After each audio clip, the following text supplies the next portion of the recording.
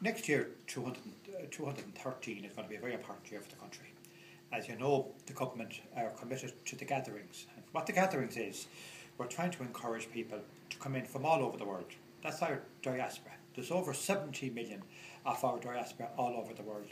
What we're saying to people here in Ireland, what we're saying to people abroad, particularly here in Ireland, if you have a cultural group, tidy towns group, an over 50 group, an over 55 group, a bridge group, it doesn't matter what it is. If you have a counterpart in any part of the world, we're asking you to invite them back to Ireland for next year.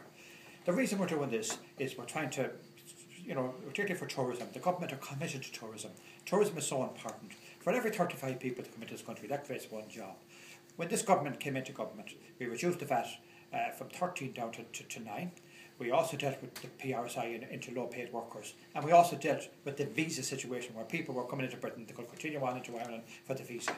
But next year is a big year for us. We're having meetings all over the country. We're asking every organisation to support the country. To support the country on this one, because this is a very important event and we certainly want to make this successful. Already I have been at events in Manchester, I have been in Glasgow, and from events like that we're getting a great return. We recently had the Navy game, and we had about 30,000 to 40,000 people in from America for that particular game. But what I'm saying to you today, I'm asking you, don't look to your right, don't look to your left. I'm asking you, what can you do? Can you bring a family member?